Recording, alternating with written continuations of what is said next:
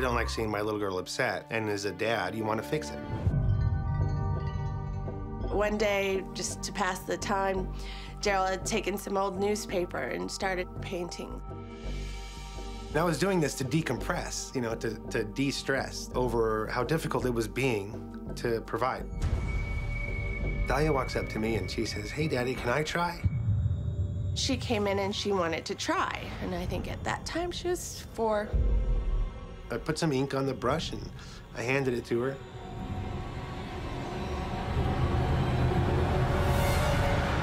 And she just draws out these 2 Japanese characters and puts the brush down and walks away.